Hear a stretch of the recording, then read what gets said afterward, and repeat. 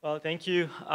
It's a pleasure to be here and to share with you some information about this ongoing research project that is based on impact assessment in North Carolina and specifically with hog farms.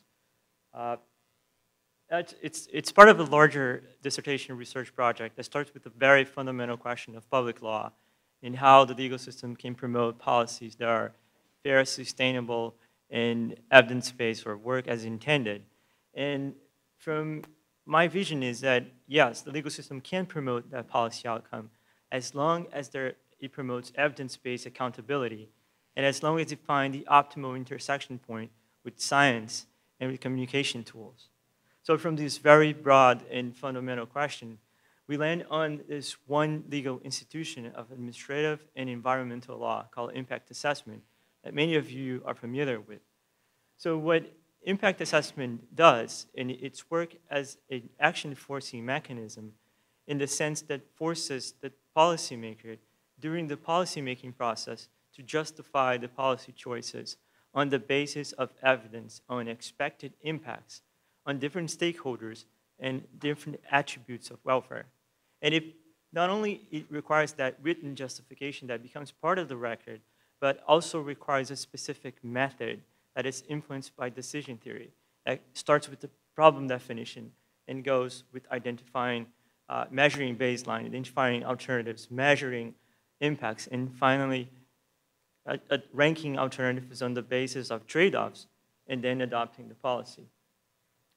So there are two basic impact assessment tools. A lot of people, everybody knows the environmental impact assessment. The other one, less known, is the regulatory impact assessment. Both were created and invented in the US in the 70s and started at the federal level, and the main difference being the EIA, or environmental impact assessment, applies to policy actions, major federal actions that predominantly happen at the permit level or the project or plan level, whereas the regulatory impact assessment is a requirement for proposed rules. Before adopting a rule, an executive agency must prepare one of this analysis and submit to the oversight body, the Office of Information and Regulatory Affairs. So after invented in the US, both tools diffuse throughout the world and state jurisdictions. The EIA now is in over 150 countries, and the RA now is adopted by all OECD countries. Especially after the financial crisis, a recent trend within this legal area of administrative and environmental law is this idea of closing the policy cycle. As Bill mentioned yesterday with the idea of adaptive management and looking back or closing the feedback loop. So systems started to incorporate not only an ex-ante analysis of the expected impacts, but also a look-back mechanism where you call it different names, or sometimes it's called ex-post evaluation.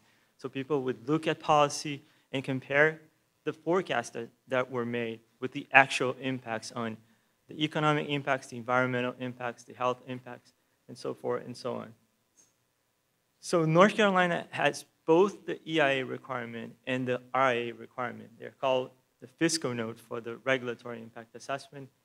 But they have narrow triggers when compared to the federal counterparts. The EIA only applies for state actions when affecting the environment, but involving a significant expenditure of public money or the use of public lands. So that pretty much restricts a lot of its application to what we're discussing here, which is hog farms permitting.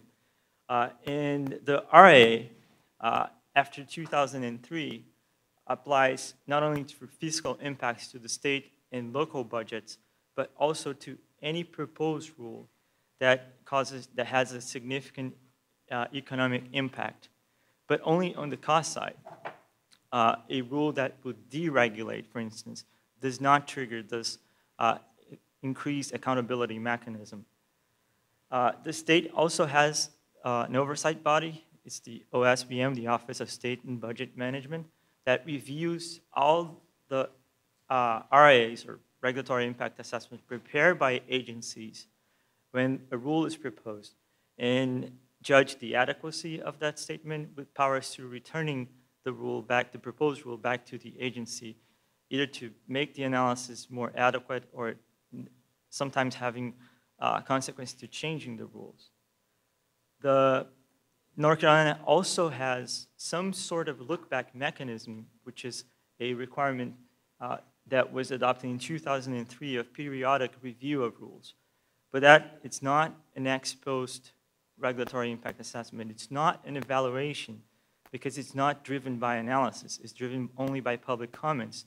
And the way it works is that every 10 years, every rule, every regulation must be reviewed by agencies, and they do it by looking at the entire title of the administrative code and just making a formal determination whether the rule is necessary or unnecessary. And if the decision is that the rule became unnecessary, it gets repealed without any analysis of the consequences that of that repeal will have. So this is the general framework. And how does that apply to the hog farm environmental, specifically environmental regulation? And here we find a big division, as we all know, in terms of the existing farms and new farms, especially with the moratorium after the Hurricane Floyd.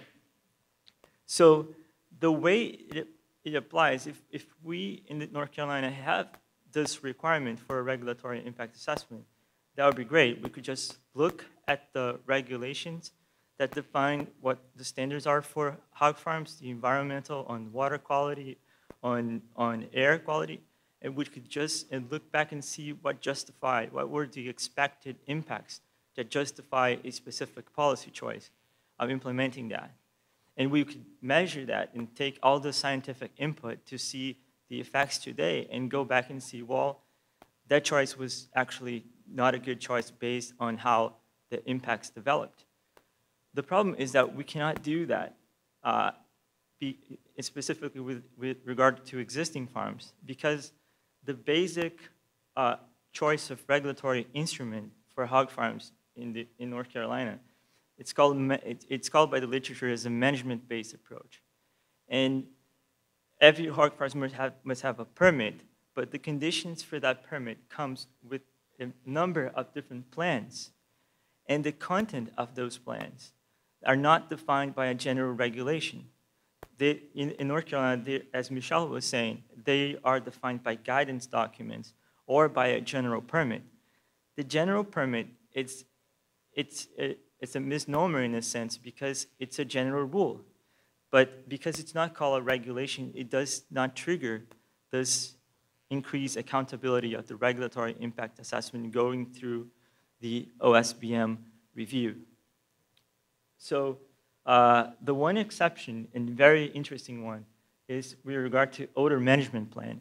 Swine farms must present this odor management plan, and whenever there is a complaint about objectionable odor, and that complaint is found with merit, then that leads to an obligation to submitting a best management plan.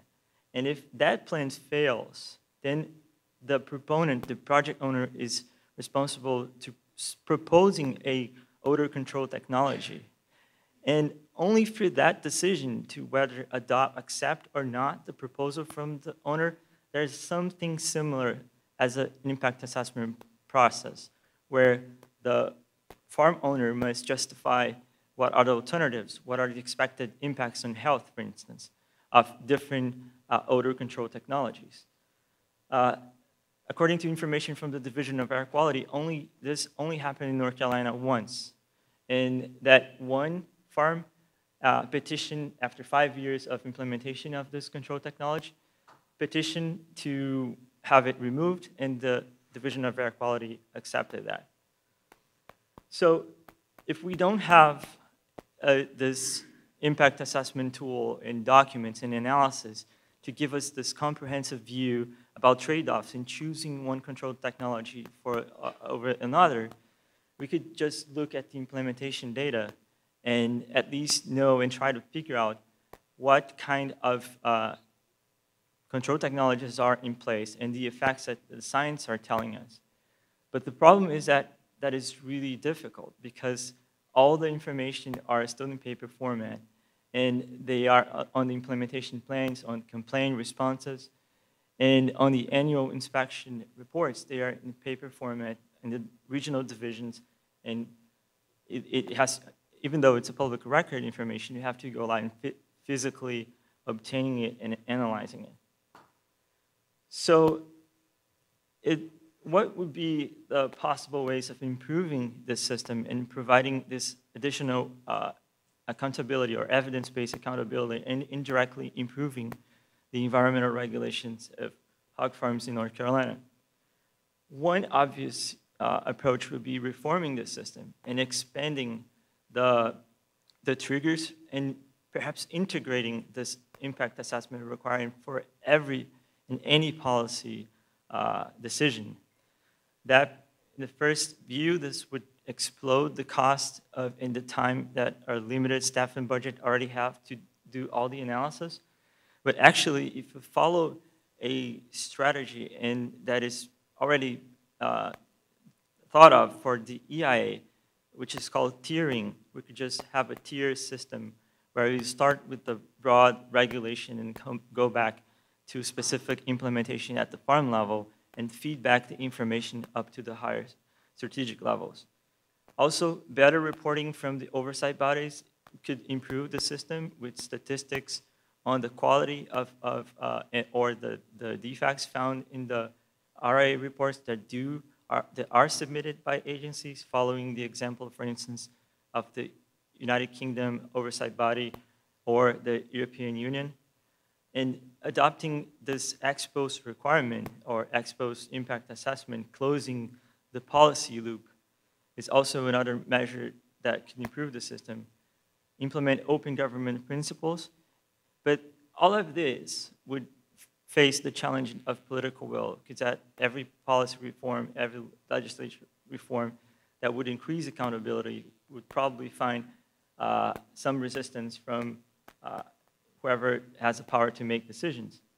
Also, that would involve cost in training, creating a new culture, and as I mentioned, creating this perception or the risk of ossifying or paralyzing the process.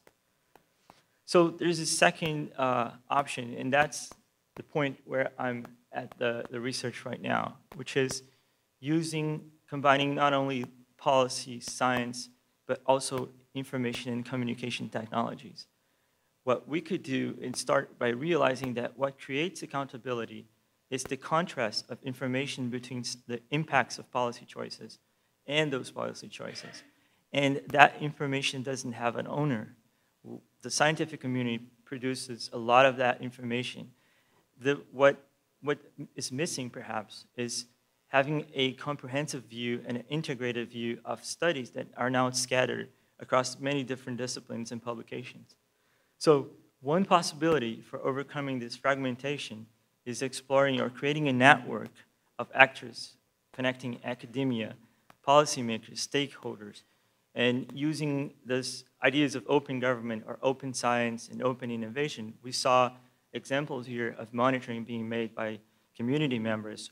We know that there's a network in North Carolina that flies over the farms to take pictures. So those kinds of activities could feed the central database that could be built with a wiki platform, for instance, where universities could just administer and run the system. In that way, providing a comprehensive view of where the gaps of the science are and using the framework of impact assessment to really know the trade-offs that are involved in not knowing the information that are missing. So this is the proposal that we are developing, and here at Duke, I think it's a really perfect setting to experiment with a project like this, since the interdisciplinary studies is at the core of the university, and the Vast Connections project is one example of that. So, and this is one in my vision of how to build what Michelle called the chapter 6 of the story, and how we together write what's going to happen after this. So I hope this proved useful. I'd like to thank folks from the OSBM Division of Water Resources and Air Quality for the time and and for sharing information for this research. Thank you.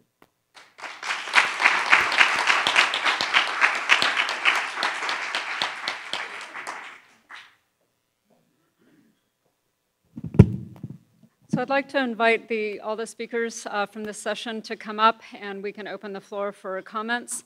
I also want to acknowledge that Daniel is one of the environmental health scholars sponsored by this program over the last year. There were several students in the PhD students in the earlier presentation on coal ash that were also recipients of this award. So this has been a wonderful way to involve students in some of the very important policy questions of the day. And I look forward to that program continuing and really thank Daniel for participating.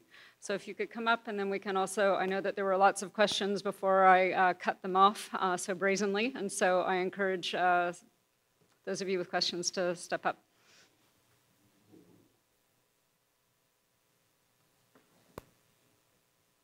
Michelle, you kind of previewed the question that I had, which was about taking advantage of the opportunities for some of the cost offsets for some of the promising technology that Dr. Williams was discussing. I know that in North Carolina we had the lagoon conversion program, which provided a good bit of money to hog farmers to transition away from the lagoon and spray field system, but very, very few farmers took advantage of that technology.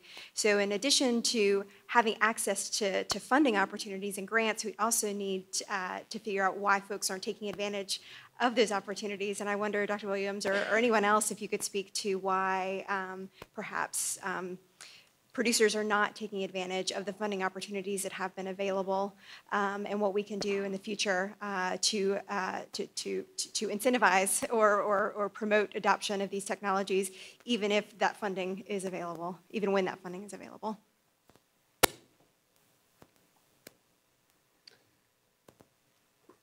I know I'm going to probably get in trouble. A lot of the pushback from the producer community was related to contractual issues. Some of the technologies involved renewables and getting power purchase agreements with the utilities. And I know that a lot of the producers just got frustrated with that continued legal battle and the paperwork. We've got to find a way to short circuit that if we're going to have an effective conversion process. I'd like to add just one more thing about potential funding opportunities. So Lloydway Farms, half the funding may have come from the government, but the other half was private organizations, Google, Duke Energy, and Duke University. Google wants to build a lot of infrastructure here in North Carolina, so their goal is to make that as renewable as possible and invest in the local community. So leaning on those kind of opportunities and finding and identifying those organizations have been crucial to our success, and I'm wondering if that would be a possibility for many other farms to leverage. Maybe not Google, I don't want to give our contact information away, but those kind of organizations are also interested in this kind of work. Okay, I have a comment and then a question. And the comment is directed to you, Dr. Mike Williams. One of the more, or perhaps the most nagging issue from an environmental perspective in eastern North Carolina is the issues surrounding CAFOs. Dr. Williams, I speak on behalf of the scientists who did a lot of the work that we owe you a huge debt of gratitude for having shepherded us through very turbulent times in the 90s and the early 2000s. So thank you very much for shepherding us. But I also believe that super soil technology is actually over the finish line simply because as follows. You have reduced the cost in the third generation by as much as 60%. you have not taken advantage of economies of scale yet, which is to say, let me give you an example, and that's the example I gave in the Netherlands. In the 70s, we used to do calculations, engineering students used to do calculations by an instrument called a slide rule. And most of the young students don't know what a slide rule is, but be that as it may. And it used to cost about $100 for a slide rule. It added, multiplied, divided, did log, and lots of other things. Along came a calculator, which only did add, subtraction, multiplication, division. And the first generation cost us $1,500 to buy a calculator from Texas Instruments. Today, you go to buy a shoe, and they give you a free calculator, okay? So the economies of scale has reduced the cost by a considerable amount. Supersoil technology, as you well know, I've called it an engineered solution. And so being an engineered solution, if you were to go to economies of scale, it will reduce the cost considerably, from 60%, perhaps considerably a lot more. So I want you to think about it, that indeed we have not taken advantage of economies of scale vis-a-vis supersoil, even though the third generation has brought it to less than 60%. Now my question, and the question is directed to you, Mark. In the technology that you showed, there is no question that you'll get carbon credit and you will reduce odor. But there is a fundamental flaw. And the fundamental flaw is that you have taken non-criteria pollutant, which is ammonia and hydrogen sulfide, and converted them into a criteria pollutant, which is nitric oxide and sulfur dioxide, which means now you are obligated to find a technology or control strategy to control NOx and SOx, which you have not taken into account. Yeah, thanks for the comment. Let me first just make a comment on cost reduction. And I think you take a perfect example of how the electronics has had orders of magnitude cost reduction. And I wish it was possible on things such as motors and pumps and tarps and things like that. I think the cost reduction that you can hope to see on the technologies that were on the board, maybe not orders of magnitude, but maybe 3, 4, 5-fold maybe, but there's only so much that you can save on a tarp because of the cost of the raw materials and others. And so I mean, there is hope. I don't think the burden is on the academics to prove and do those cost reduction, but really to make the technology better, to find new twists by way, and make the processes better.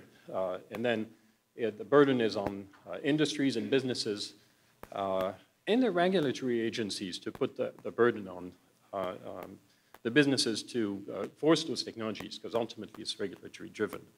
Now, on your second comment, the NOx and the SOx are, indeed, they're regulated, and they're part of the things that we're monitoring.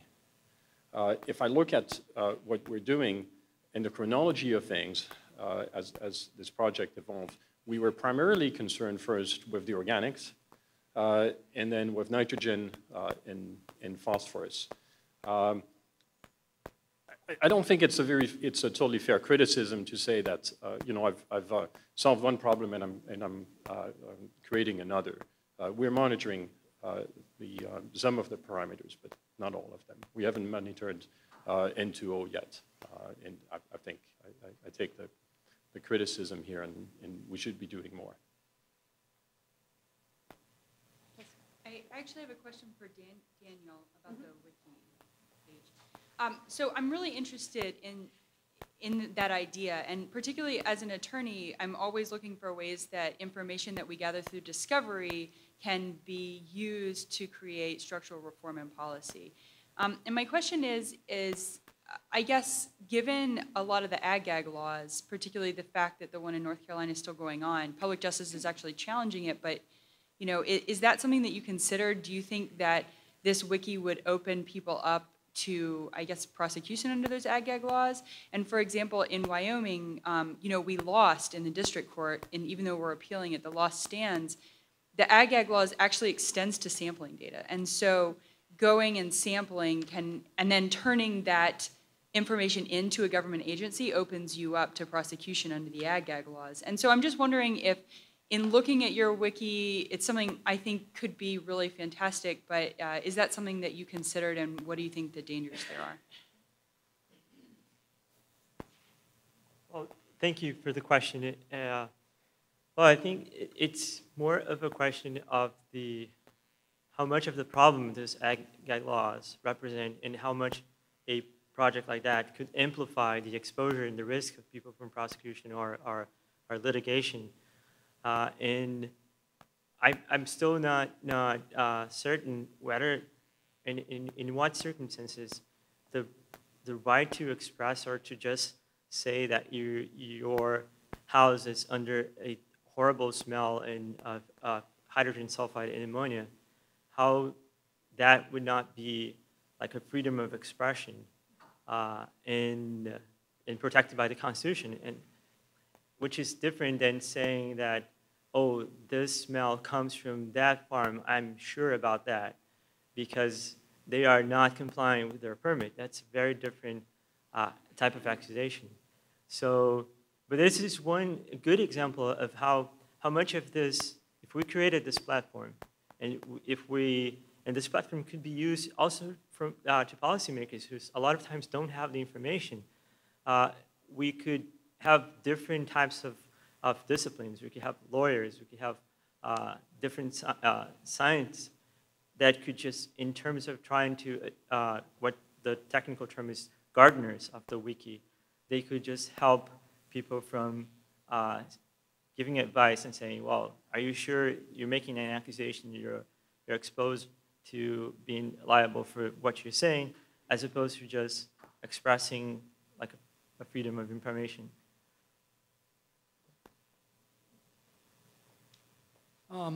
I have no background in engineering or economics, so I have a biology question. How, with these CAFOs, do you address the fact that you take animals and put them in a space where they can't move and cram them so close together that the spread of disease is almost instantaneous if there is some? How do you not force a situation where antibiotics are given for medical reasons? It seems you're going from giving antibiotics for growth promotion to saying that's not allowed. It can be used for preventative, the prevention of diseases, and use the same amount. And now we're going to switch to it can be used to treat disease when they're guaranteed to get diseases. So my question is, how do you operate a CAFO with animals that can't move, that are crammed together? I'm not dealing with the animal rights issue, but the medical issue of disease spread. How do you do that without forcing antibiotics to be used?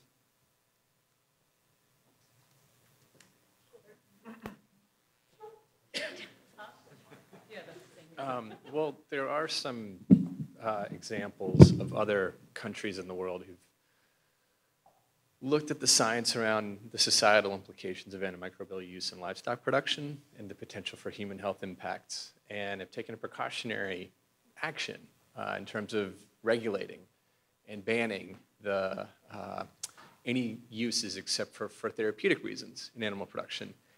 And they've still been able to increase production. So, and they haven't changed or moved away from vertically integrated corporate confinement hog production model. I'm just speaking about hogs, and Denmark and other countries have done that.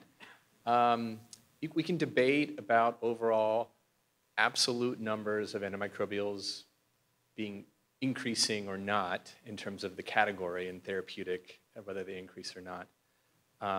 But It can be done. What they have to do is look at you mentioned and you put as a given the idea of the confinement conditions and the animals not moving. Well, they really have to look at a lot of the spacing of the animals, the cleaning out, the sanitation conditions, and looking at those variables, they've been able to increase production. Mike, I don't know, but there's some research around spacing of animals going on, I know at NC State University, to try to look at different trade-offs with antimicrobials at certain stages of the growth production in hogs. So, I think creative things can be done if we just kind of get our heads together on this issue. I know we ran out of time. One minute. I can address this from practical experience. I'm a certified PACO auditor for poultry, and I can tell you that poultry operations that are going to the antibiotic-free, it means antibiotic-free, all the way from the breeder flocks, hatcheries, all the way through production. If those birds get sick, they cannot be marketed under those rules. So the housing requirements for those companies are changing. They're not putting as many birds in the buildings, and there are a host of management practices that are changing to be able to reduce the spread of disease. Now, the reality of this is that the product will cost more. And who pays for that? I can't answer that question, but those are steps on the poultry side that are being taken. So we have time for one more question, but I do want to address this issue also just very quickly, that if a producer uses the organic label, that means that no antibiotics have been used at any stage of that animal's production. And if the animal does get sick, as Mike indicated, and is treated with antibiotics to overcome that illness, that animal has to be taken out of that organic certification process. It can still be marketed and sold for human consumption, but it cannot come with the organic label, which brings along with it a higher price premium in the marketplace. So that has been used as a proxy for the types of things that you're talking about right now until we get to a better use model of regulation of antimicrobials. So one more question, thank you. Oh, thank you. My question is about carbon markets and carbon trading. And dealing with the carbon markets and carbon trading, information is really necessary to establish an effective system for carbon markets. And we touched on today a lot about the lack of information, like gaining information, that we're doing through the research now, but also there's a lack of information in the farming industry. And you all touched on not even knowing the price of REX, dealing with the situation that you're in now. And how do you see carbon markets growing when, and I think this is also a political question of not being able to get the information that you need to allow market players to come into the carbon market?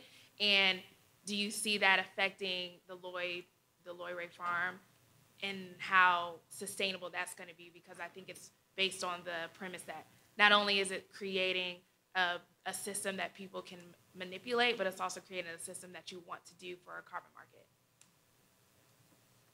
You should stand nearby in case I have any questions about your questions.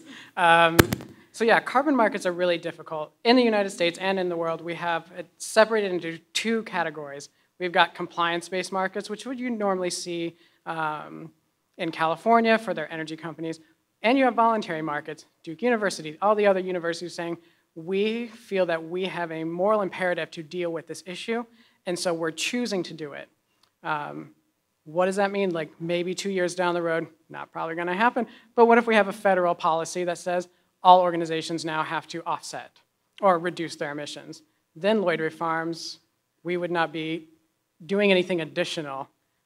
We could count anything probably before that, but it makes it really tricky when you have this like compliance-based market put upon everybody. I've been very fascinated. So around the world, there's been a lot of markets that are popping up. Some are cap and trade, some are tax-based. So Washington State is actually experiencing and trying to figure out how do we do a tax-based program here. North Carolina is not like Washington. It's a little less forward-thinking in terms of the environmental movement. So that might not happen here for a very long time. But then you have countries like China, where we use China as a really like one of the best examples of how regulation could be used to better a lot of systems. Like we saw a lot of photos of smog in the background of some of these hog farms. And so with all of these kind of moving forward, it makes projects like Lloyd Farms, hopefully like people will still do it and maybe just do it not even for the carbon offset benefits of the emission reduction, but do it for all the other benefits that we've been talking about today. That is my hope and dream, but we will still keep seeing these kind of projects popping up, and whether they're doing it for buying the carbon offsets, selling the renewable energy certificates to Duke Energy, or just to make a system better, whether it's forced by regulation or by personal choice, I don't really know how that'll shake out. But did I answer almost all of those?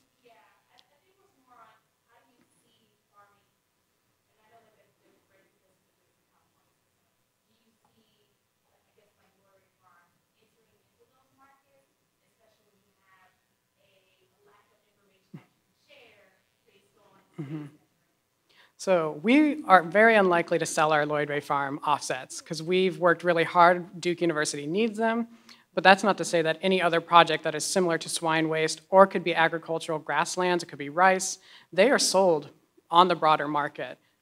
Any project that we at Duke University do, though, we don't sell those offsets because we have stake in them. And our goal in terms of like the information, we feel 90% sure about all the information that we need to know. The REC thing is difficult because we don't own the RECs initially. Like Duke Energy, as soon as it's created, they own it. And that's a part of our contracts with them. So they don't actually have to say like, hey, we Duke University are selling you, and how much do you willing to pay? So that's why we don't have that transparency. But other projects would potentially have that kind of transparency. So. Well, thanks, Michelle. Again, I wanted to thank our speakers today, Michelle and Avner, who did a great job co-chairing the sessions today.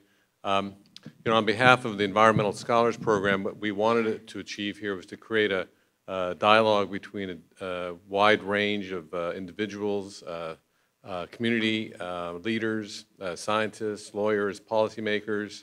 I think we've accomplished that, and I would like to encourage people to continue to come back to this type of a forum, which I think is unique, and we really want to use this as a foundational start to continue and engage and to grow these types of relationships to really find the solutions to moving forward. So thanks for all of you who are participants, and again, I'm going to go ahead and close this because we're a few minutes late, and I know many people have a lot of things to do on Friday afternoon.